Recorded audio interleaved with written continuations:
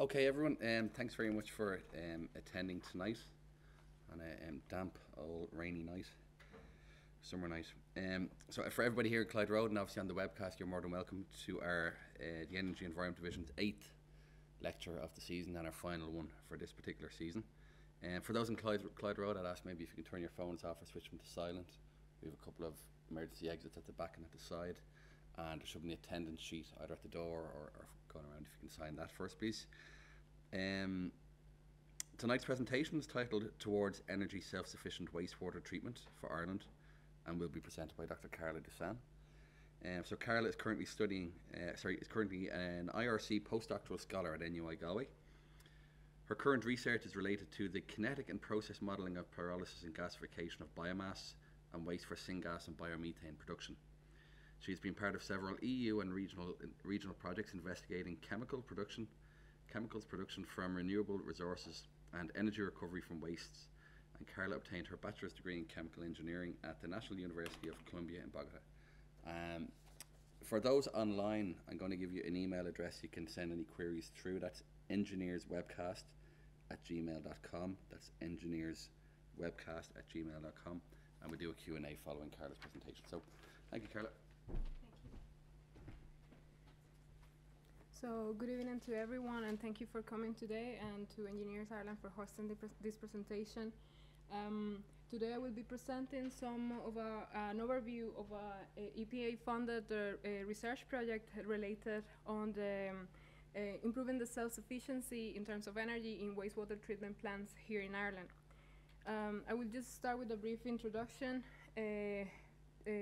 related to the state of the wastewater treatment sector and waste management in Europe and the Irish context, and some of the objectives and methodologies applied within our EPA project, some fundamentals on thermal conversion for gasification and combustion, and some of the results and findings from our activities, as well as just a brief overview of other applications that we have been looking into within the same context.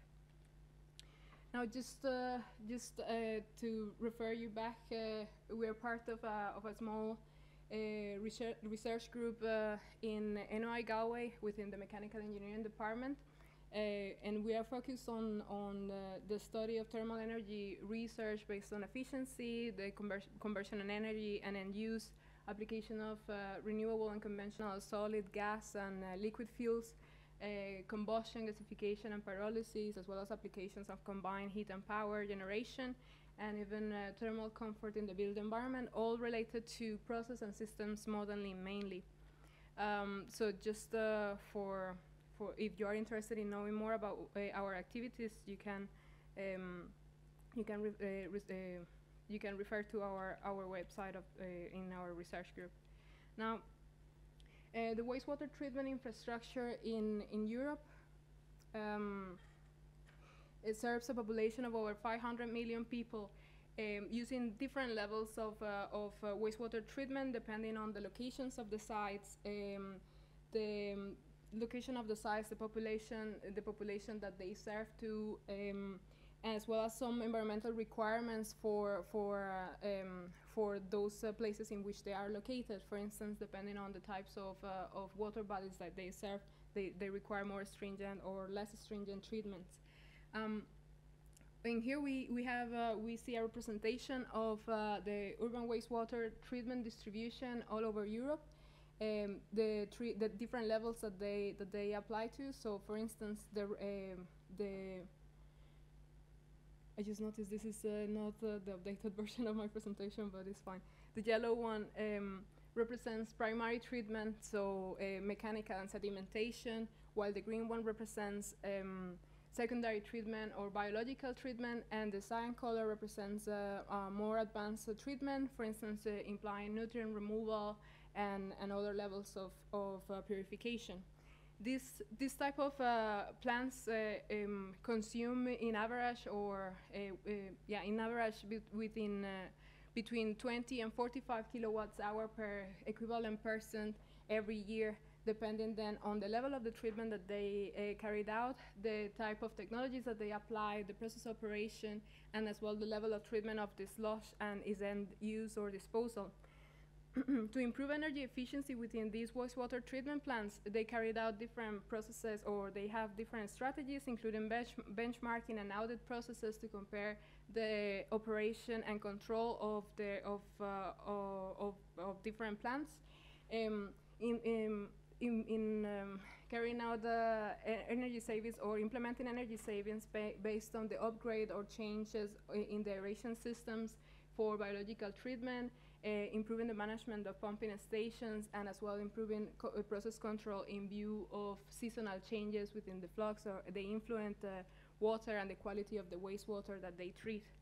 However, most of the improvements in this in the energy efficiency is related to energy recovery within the facilities, relying on the use, for instance, of technologies such as anaerobic digestion for the production of biogas and heat and power generation from this gas fuel. Implementing this type of strategies, countries. Wastewater treatment plants in countries such as Switzerland and Austria have been able to reduce over 30% of energy demands of the sites, leading to cost savings of over €8 million every year. Now, these facilities then produce over 14 million tons of sewage slush every year as well, in proportions that are directly related to the population size of the sites that they serve, as well as the level of treatment that they provide, and also in view of changes and on implementation of more stringent directives for the treatment of the wastewater. Some of the treatment of this slush then is carried out through different technologies, including composting, land spreading on agricultural land, incineration, and land spreading and land filling, for instance, although the last one has been banned in most European countries and replaced most popularly by land spreading on agricultural land. We can notice as well that some of the countries that have reported the highest efficiencies in wastewater management rely as well in a great extension on thermal conversion, such as incineration, as we see for Germany, the Netherlands, Austria, and Switzerland. Although the use or the implementation of incineration is not directly, most of the time is not directly related to energy efficiency, but other concerns that I would mention later. Now in Ireland, we count with over 530 wastewater treatment plants with much more need for improvements in terms of energy management and optimization. Energy consumptions in our sites have been reported to be of over 35 up to 60 kilowatt per person equivalent every year, which are mostly distributed in aeration systems for biological treatment, counting for up to 75% of the energy consumed, and as well on slush treatment, accounting for 40% of the total energy consumed of these sites.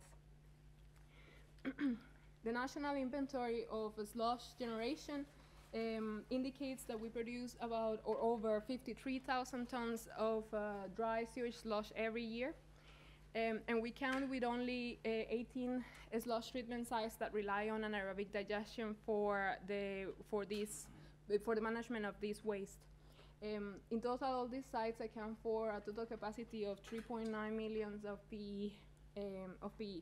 Now, not all these sites are currently active. As we can see, a total of 13 sites from these 18 are in operation today, and only 13 of these sites as well count with combined heat and power generation systems for energy recovery on site.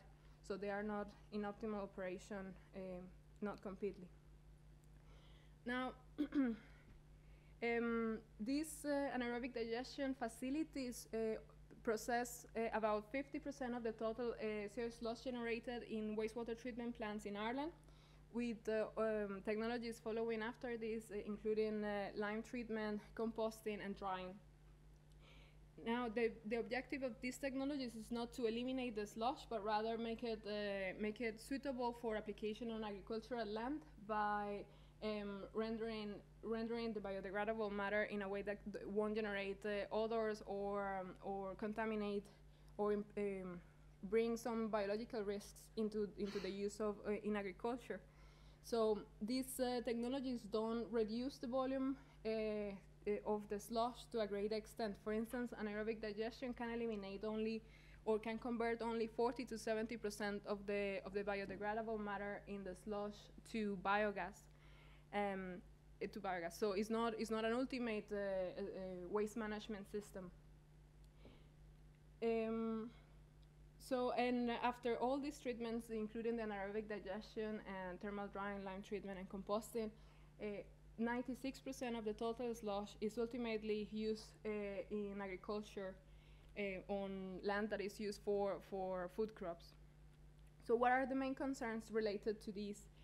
We have first organic pollutants or biological risks, which are overcome with the implementation of anaerobic digestion, as well as other treatments that reduce these risks. For instance,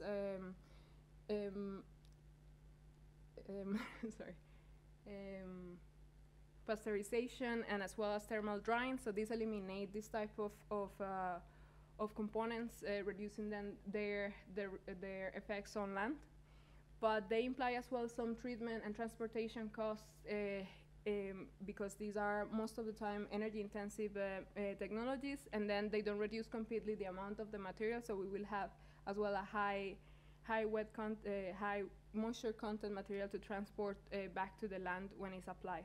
Now there are other concerns that are not looked into so much, including the presence of heavy metals that can contaminate water bodies through runoff or leaching, as well as uptake in plants and animals by consumption or by their presence in the soil.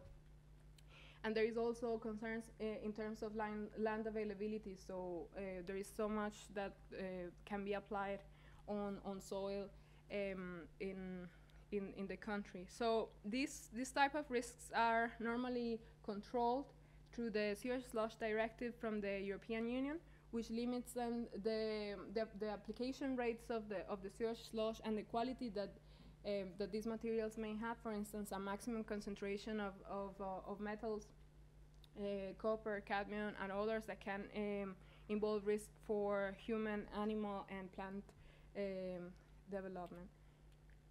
So it is in our best interest to find alternative ways in order to overcome these problems that are of an environmental type, and that can also bring benefits in terms of energy efficiency and energy recovery for the wastewater treatment sector.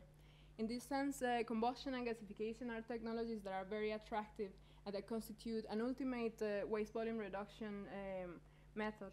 They can eliminate almost completely the organic matter of the sewage slush, and then provide gas components or gas products that from which we can recover energy to be used on site.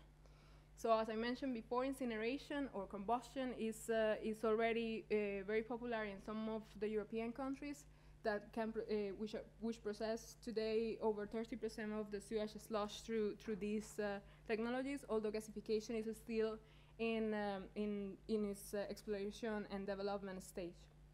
Within this context, we wanted to evaluate how feasible it was to implement these thermal conversion technologies within our wastewater treatment plants to process either slush or the sewage slush directly without anaerobic digestion treatment, or the diastates coming out from these biological treatment. For accomplishing this, we wanted to create a practical modeling tool that could describe the efficiency of the thermal conversion stage for these very specific materials. And we wanted to evaluate how well can be integrated the thermal conversion technologies with the anaerobic digestion within the current capabilities of the wastewater treatment sector. Now, gasification is a very attractive technology for the conversion of, in general, of biomass and waste materials. They convert then a solid carbon-rich fuel into a fuel gas. in a process that is normally carried out in a fluid aspect reactor. In this type of system of reactor, we mobilize the biomass with a fluidization agent or a gasification agent, then at a certain temperature, then leading to a sequence of different reactions that convert the solid into a gas fuel, starting by drying the solids and volatilizing the material, followed by oxidation to provide a certain amount of energy within the bed, and later some other reforming and charge conversion reactions that ultimately produce the fuel gas. So the initial material is rendered into a fuel gas mixture and an a stabilized ash material that is dry and is purely inorganic in its own. So this type of reactor system provides very high flexibility in terms of utilizing different types of solid fuels, either when they have very low energy density in particular, which is one of the largest problems with biomass. And they can provide then conversions of over 80% of the organic matter and produce a stable ash. Then as well, we have a fuel gas mixture or a syngas, which is rich in carbon monoxide and hydrogen, which can be later used as a fuel directly in combined heat and power generation systems or in chemical synthesis to produce synthetic natural gas. And another important advantage is that this type of system provides an opportunity for heat integration and heat recovery within a plant. Now, in describing and optimizing this type of processes, there are two different approaches. In one, we have advanced reaction kinetics and transport models, in which we know in detail and describe in detail each of the phenomena occurring within the process. Although these type of methodologies are very complex, the experimental data is not readily available, especially for non-conventional materials such as sewage slush. It is also computationally expensive, but it is accurate. On the other hand, we have thermodynamic equilibrium tools in which we work under the premise that the material and the reacting mixture achieves thermodynamic equilibrium coupled with some global heat and mass balances. This methodology is much more simpler. For this, we have enough level of detail in terms of data that we require. Is computationally inexpensive, although it's not as accurate as the most advanced techniques. In improving the accuracy of these simple methods, we incorporate some empirical data that informs the limitations in terms of reaction kinetics and transport phenomena within the real reactors. So this is commonly informed in terms of the conversion of the carbon conversion accomplished in the reactor, so how much residual carbon is left after the reaction, as well how much of undesirable products or tars are produced within the reactor, and the amount of methane that is found in the syngas at the end of the process. If we inform ourselves about these three components based on empirical data that can be connected to conditions in the gasifier, such as temperature, equivalence ratio, and so on, we can then subtract these products and then allow the remaining material or the remaining fuel to achieve chemical equilibrium, and then obtain a complete and more accurate picture of the distribution of products at the end of the process. Now, in gasification, we have three important operational parameters. We have temperature, we have the equivalence ratio, which is an indication of the amount of oxidizing agent that we use, either air or oxygen, and residence time. If we consider that the reactor is designed in a way that the residence time is enough to accomplish the kinetically limited conversion, we can then relate the equivalence ratio and temperature to these type of properties, including carbon conversion or the methane concentration. So we collected data from different fluidized bed reactors and different types of biomass materials, and tried to observe if there was a direct relation, and created some very simple regressions that relate this type of responses with the operational conditions. Once we have restricted then and created the model based on these premises, we validated the data that we can generate through the model by comparing the gas composition of the syngas and the quality of the syngas produced. We observed in general, in here we see results, experimental results and model results from air gasification and steam gasification systems of different types of biomasses. And we in general observed that there was a satisfactory description of the carbon distribution among carbon dioxide and carbon monoxide. However, the hydrogen concentration was most of the time overestimated due to the assumptions of reaching the chemical equilibrium within the process. However, when applying this type of process into combined heat and power generations, we are most interested in the heating value or the energy content of the syngas. So this is another property that is of our interest. And when describing the quality of the syngas in terms of energy content, we observed that the model was satisfactory in describing this property. This was attributed mostly to an offset of energy between the hydrogen and methane in the composition of the syngas. Although not a perfect tool, was deemed satisfactory to the moment for this application. And then in the next level of the analysis, we selected different scenarios for the comparison of the systems.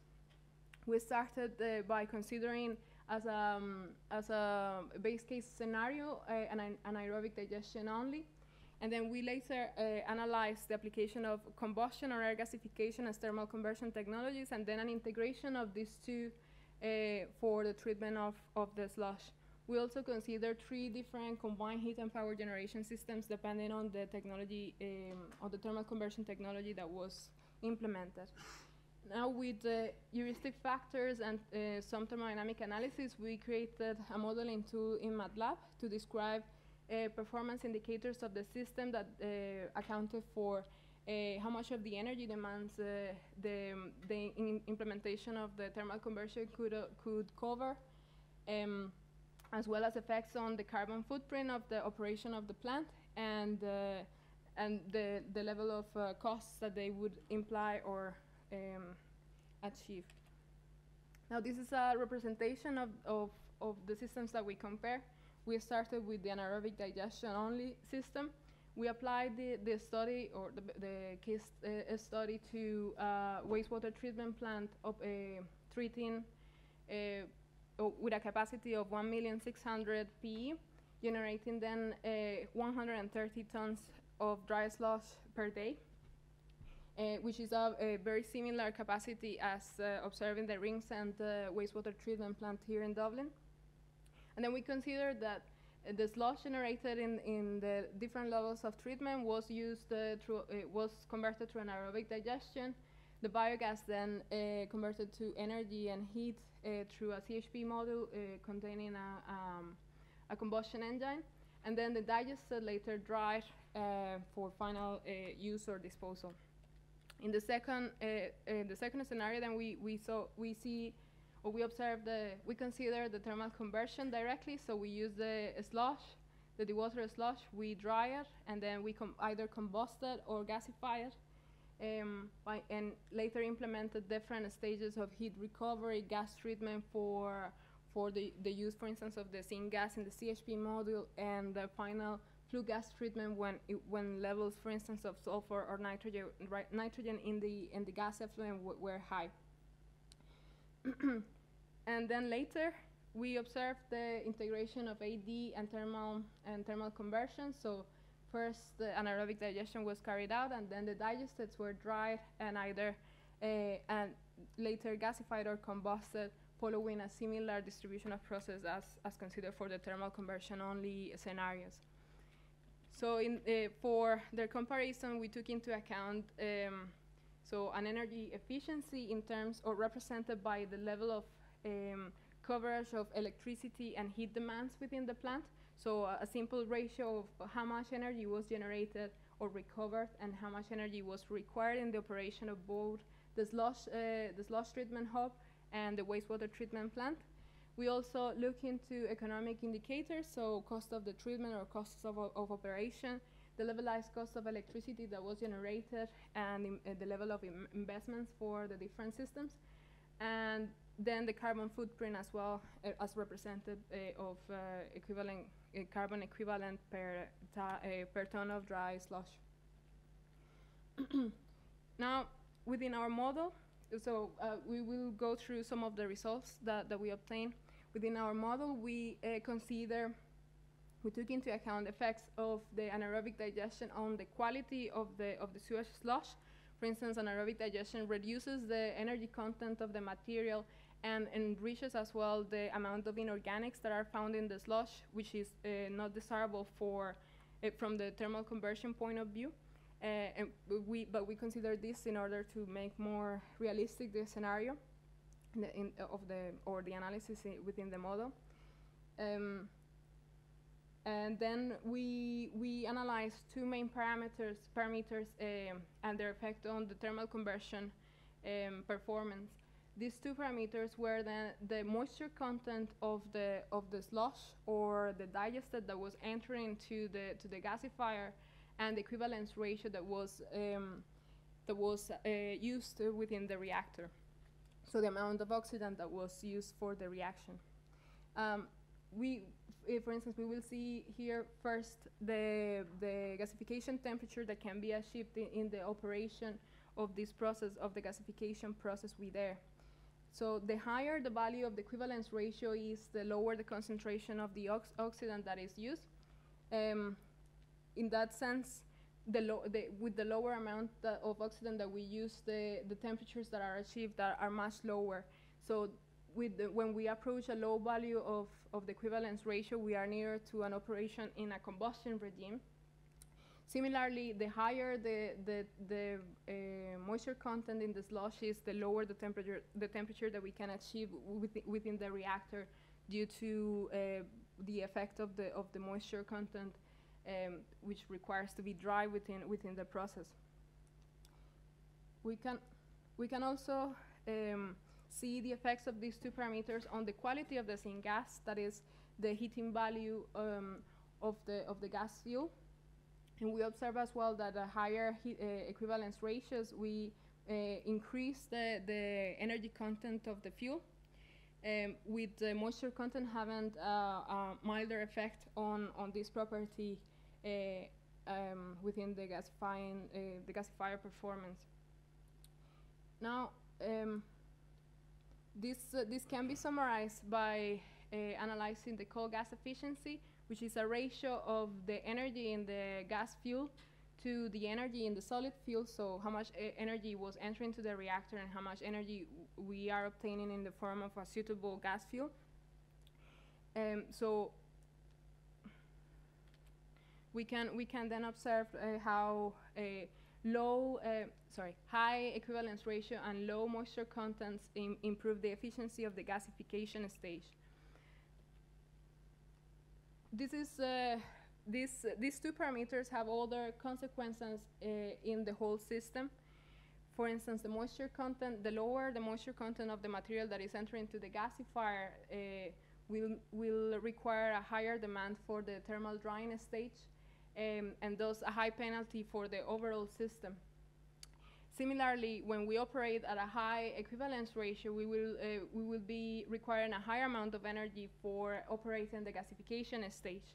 So these effects can be translated or can be observed in overall in the coverage, in the level of energy coverage that we achieved, considering that we connect the syngas to a combustion engine as for the CHP application. So in here we observed the coverage of heat for the system. So that is all the heat that we were recovering from all high temperature gas effluents, and the energy required for the operation of the wastewater treatment plant and the operation of each of the stages involved in the thermal conversion, for instance, syngas treatment and flue gas treatment as well. We observed that then for accomplishing a coverage higher than 100%, that is producing a surplus or recovering a surplus of heat, we require to operate with high moisture contents or with a lower to a lower extent of the drying stage of the sewage slush. As well, we require to be operating at low equivalence ratios. That is, a combustion regime in the thermal conversion is more favorable in order to maximize heat recovery. In terms of power efficiency or power coverage, we observe that all the opposite conditions are beneficial. So we are preferring a high to intermediate equivalence ratios and low moisture content in order to maximize the production of a high energy content syngas fuel that improves the operation of the combustion engine. Now, the four different scenarios that we consider with the different CHP technologies included combustion connected to a steam cycle, gasification connected to a boiler that will combust the syngas and generate the steam for the steam cycle, gasification and an IC engine fed with the syngas and gasification and a gas turbine. Each of these combination of technologies have different sets of suitabilities for this application. For instance, incineration is highly suitable for managing a very dirty material as a slush, while gasification facilitates the use of or is appropriate with the use of flexible technologies that can use a low energy fuel. Now, the syngas, as we saw, produced from a material such as sewage slush doesn't have a high energy content, which make it difficult, for instance, in using it for gas turbines. But the other technologies can be adapted for this type of material. Also, gasification and technologies such as IC engine or the gas turbine implies high costs of installations, as well as high power and heat recovery efficiencies. Now, the steam cycle systems relying on boilers have a higher opportunity for recovering heat than for generating power as well. So they provide different advantages depending on the levels of requirements of the wastewater treatment plant and of the thermal conversion technology for the slush. In here, we summarize then these four scenarios and the combined AD and thermal conversion scenarios in a way that we can observe both the heat coverage and the electricity coverage that they provide. So we observe the thermal conversion, so each of the systems that I was mentioning before, represented with the TC, thermal conversion, or the combined scenarios that consider anaerobic digestion and the thermal conversion. In this figure, then, we would like to go towards a technology that can provide both electricity and heat recovery coverages above 100%, so that we have energy surpluses both in terms of heat and electricity, while technologies on the lower side of the diagram will require an external source, fossil-based source of energy.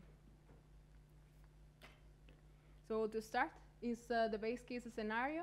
These different examples vary depending on the efficiency of the biogas conversion, which varies as well depending on the quality of the sewage slush.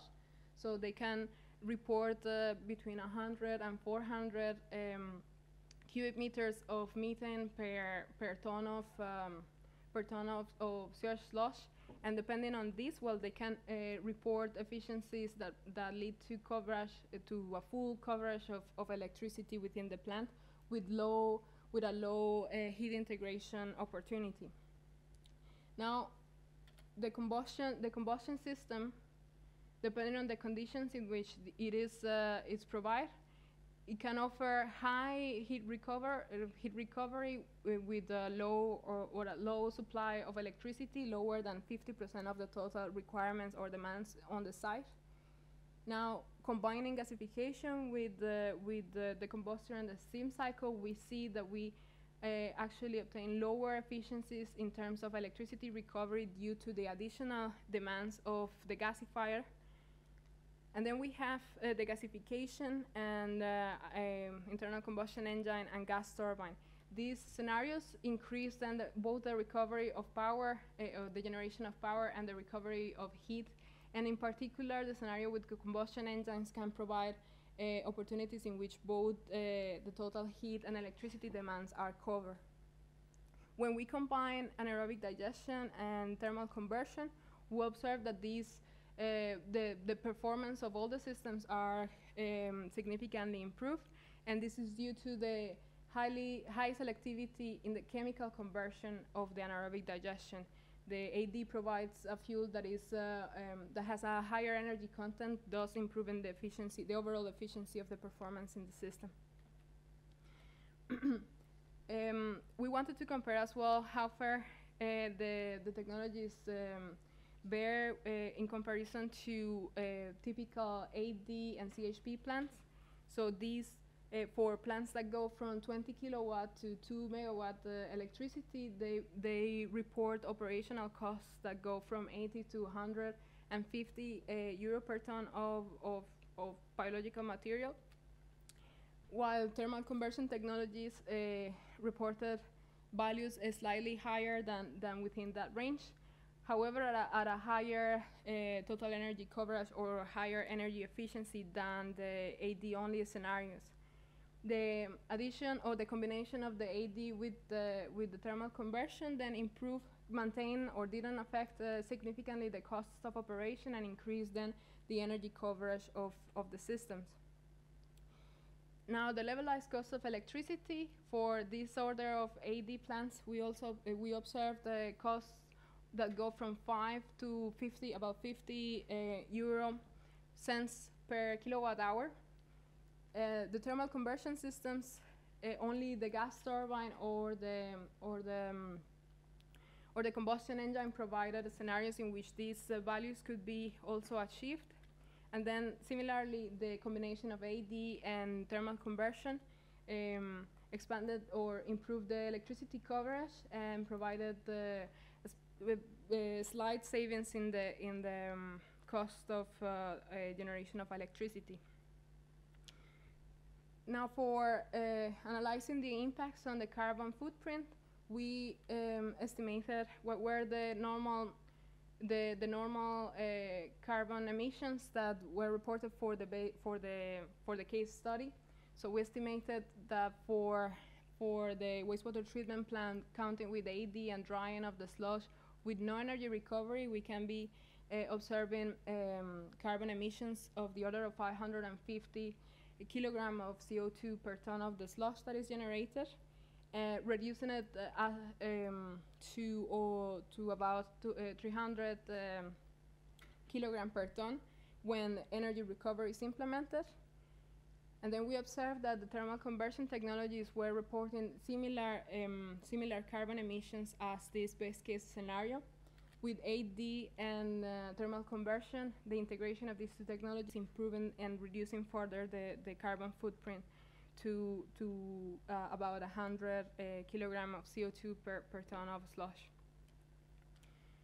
Now, it is the economy of scale of these applications, in particular thermal conversion, is very important, especially when we want to achieve a profitable and sustainable system of waste to energy. We can analyze these opportunities from two perspectives. One would be as a waste management system, so that we would like to obtain a technology that has a low level of treatment costs, or a system that is designed for power generation, so we want to achieve low levelized cost of energy and energy production. So We compare here two extremes of the opportunities that we can have with thermal conversion. So one is incineration with energy recovery and gasification and combustion engines. For the perspective of electricity generation, we see that high or large sizes or large capacities of the plant are desired in order to minimize the cost of electricity generation, reaching values of 26 cents per kilowatt hour for the gasification-based system and 52 cents per kilowatt hour for the combustion system. So large facility is important. For the perspective of the waste management or the operation costs, we see, however, that the combustion or incineration opportunity is more flexible and can be operated at lower sizes than gasification can be. So like if we have a plant of less than 20 tons per day, combustion costs are preferable in comparison to gasification. This also gave us the idea or made us realize the importance of a centralized scheme for treatment of waste can be beneficial for the management of sewage slush. So we will be looking into decentralized treatment and collection of the sewage slush, and then thermal conversion in a large facility, implementing all these available materials. From that perspective, as well, co-processing with other wastes can provide opportunities to improve efficiency, to improve as well, or to reduce the occurrence of some technical problems in the operation of gasification plants, and also bring benefits in terms of producing energy that is renewable. So thinking about this decentralized treatment sites, we have been working in collaboration with UCC within the Marai Research Centre in a project funded by Gas Networks Ireland that is looking into centralized plants for the production of biomethane through anaerobic digestion. And we are looking into implementing thermal conversion technologies to improve the performance of the operation of these sites, so reducing the carbon and energy footprint of biomethane production sites based on the utilization of waste materials in Ireland. So this is just an example. I just will go briefly through this. For instance, in previous work by them, they have proposed the implementation of different sites along the natural gas network of the country. These sites will be collecting food waste or brown bin waste from different electoral divisions, and would be then treated through anaerobic digestion, then upgraded to biomethane and injected to the green. What we are looking into is utilizing the digestate that is left after the anaerobic digestion, and instead of using it for land spreading, using it for producing heat and power that is required for the operation of these sites. There is some limitations, for instance, in terms of the food waste digestate on land, which is mainly the requirement of some very energy-intensive treatments such as pasteurization, and so thermal conversion can be attractive for this type of application. So in general, we are comparing a system in which we are collecting the food waste, treating it on site, then converting it to biogas and digestate through anaerobic digestion, then treating the biogas and separating the biomethane and injecting it to the grid, and then the digestate is either treated through dewatering and thermal drying to be land spread on land, involving the transportation of these digestates back to their points of origin, or either use it for gasification on site. That gasification then has its own components very similar to what we were analyzing in the previous cases for wastewater treatment. So we had the allothermal gasification, the production of syngas, and then an ash waste that will be required to be transported to a disposal site. Then the syngas is treated to make it suitable for use in a combustion engine. And then the heat and power generated from the CHP system is used for providing energy required in the pre-treatment of the food waste and aerobic digestion in all the stages of the upgrade of the anaerobic digestion, and most importantly in the dewatering and thermal drying of the digester, which is a very energy intensive step. So so this study is looking to the existence of 5 potential food waste treatment plants, providing about between 9 and 12, with a capacity between 9 and 12 megawatt of biomethane. And we have observed that costs of or energy involved in the transportation of the digested back to the electoral division is greatly reduced from over 70 kilowatt to less than 2 kilowatt for if we transport only the ash to the residual ash to disposal sites.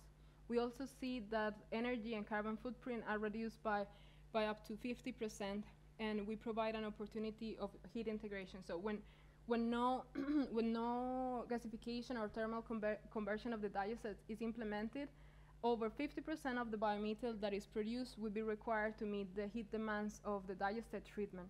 When we implement gasification, then we can provide about 15% of these heat requirements and produce an energy surplus above 10%.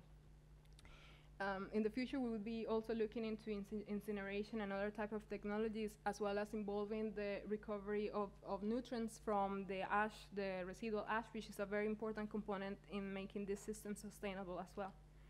So to summarize, just want to highlight the importance of energy recovery and how these technologies can provide scenarios in which a total coverage of the energy demands of wastewater treatment sites can be achieved, and the opportunities that integrating anaerobic digestion with thermal conversion can provide in improving the energy efficiency of the sites. So these technologies are competitive, although they require heavy investments, which indicates that going towards large centralized plants is the way to go in their implementation. We can also see the opportunity in reducing the carbon footprint of this sector and making more sustainable the wastewater treatment systems. And in future work, we are looking into implementing the economies of scale and evaluating schemes of waste collection and centralized thermal conversion for energy recovery. So these collection systems will rely on an optimal on-site treatment in order to reduce volume and minimize then transportation costs and the carbon footprint that they bring into the overall system. So, thank you. If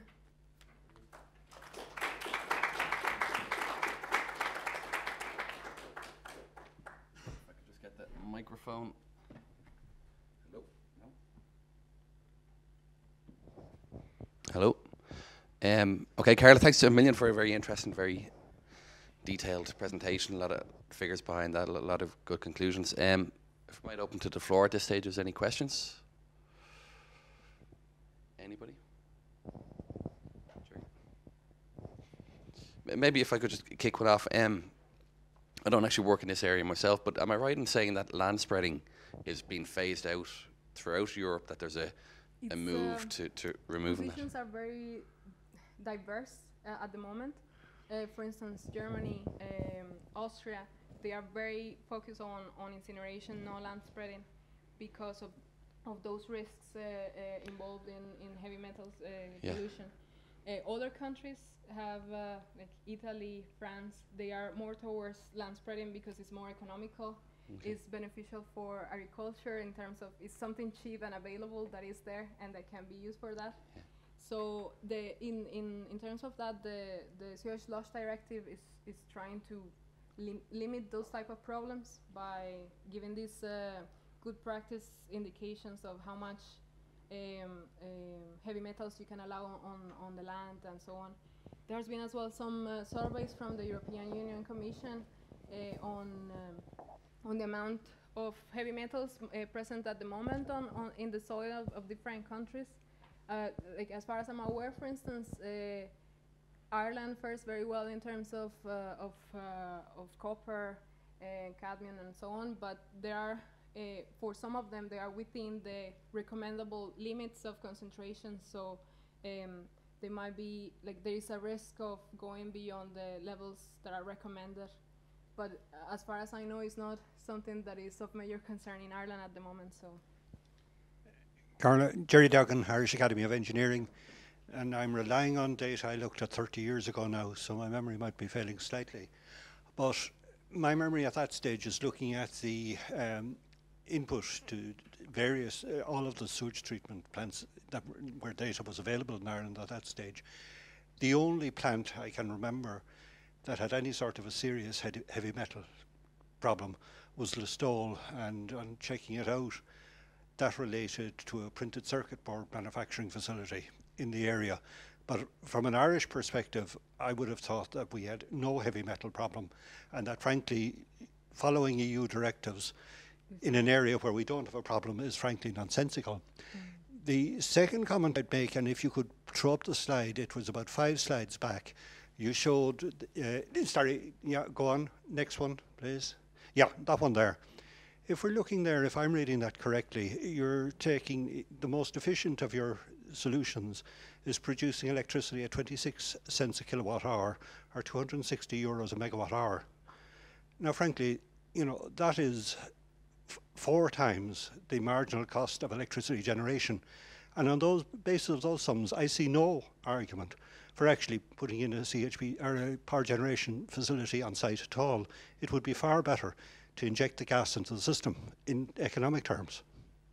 Yeah, so on the first thing, you're right. Like some of the reasons why heavy metals might not be of great importance in some countries or some places is, for instance, is not observed in small towns or small cities. When the larger the city is, there is more risks, as far as I know, of contamination or like contamination of industrial wastewater with the normal wastewater, with the urban wastewater.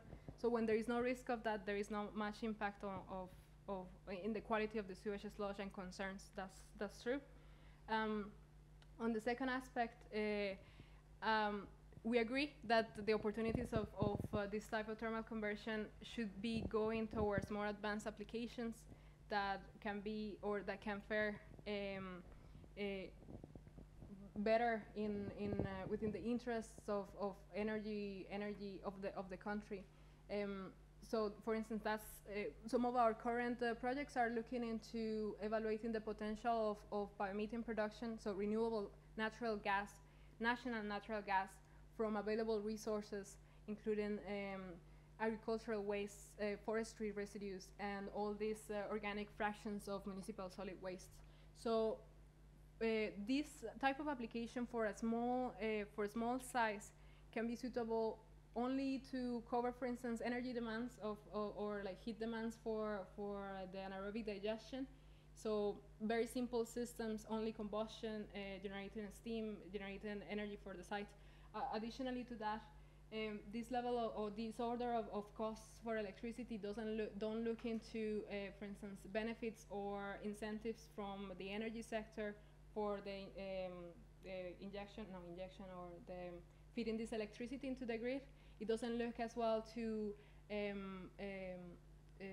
receiving money for the heat that is recovered. So like there is a lot of heat that can be generated in this, but that cannot be actually completely used for the configuration of for instance, the heating district systems in Ireland. So there is a lot of limitations for these applications, and it needs to be looked within some of the local demands or the specific demands of the sites.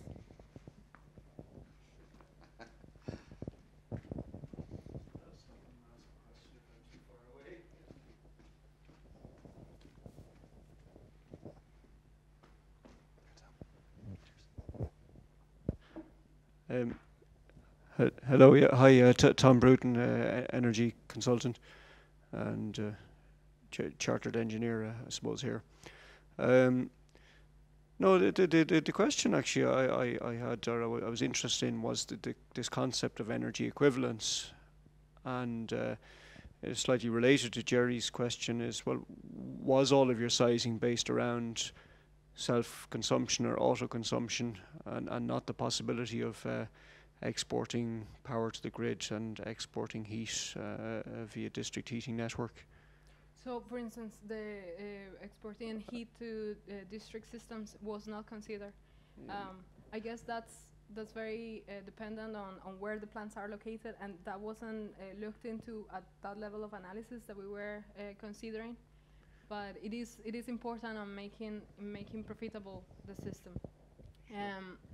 Again, we did not consider benefits from integrated the power to the grid. We just looked into overcoming the footprint of the energy of the operation.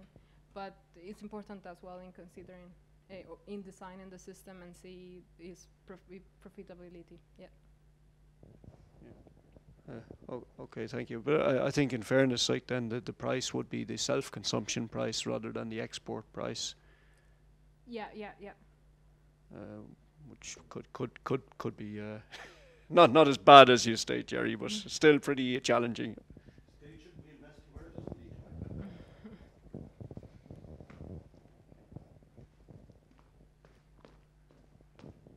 Okay, anybody else? No?